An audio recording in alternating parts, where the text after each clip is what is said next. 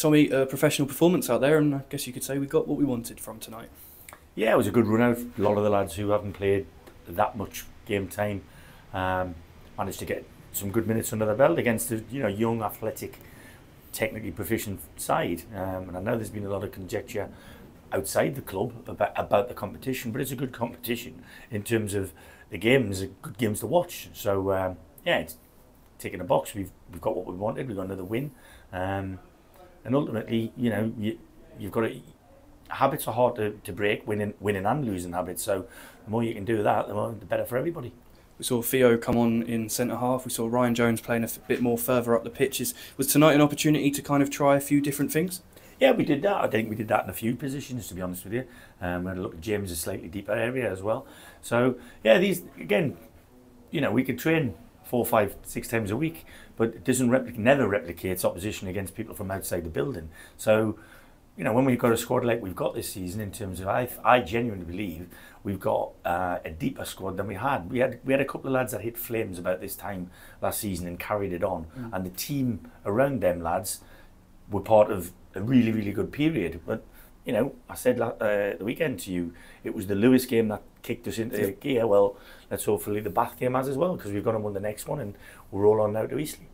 Billy Walsh coming on for his debut, Morgan Elliott on the bench as well, 2 B team lads, and then obviously following Maxi and Ash scoring their first competitive goals for the club. It's been a good few days, isn't it, for the club as a whole? Yeah, it's all part of it. Me as the manager of the football operation, as it were, if we're going to have a B team and an academy below that, we have to have a pathway. And these are games, again, it's a great vehicle for us to be able to get the lads on the pitch and play with first team lads.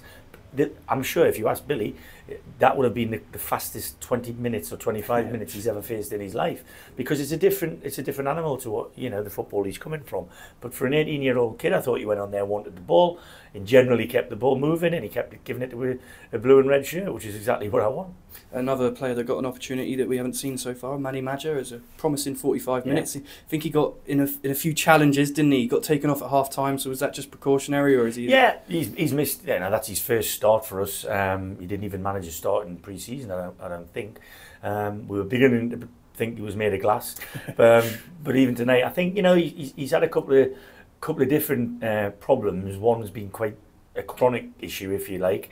So in fairness to the lad, I thought he showed some real good glimpses of what he can do. He's got a real good presence, and he's got good eye on the ball, and he can pass it. So it's all about getting more minutes in his tank. Again, this is a vehicle that we can do that in, and people don't understand that sometimes. And a very promising performance as well on a whole. The whole team, it was, we scored the goals, we played some really nice football out there, so very positive. Well, I don't think it would have mattered who we were playing against. In terms of some of our forward play, we would have got to the areas that we're getting.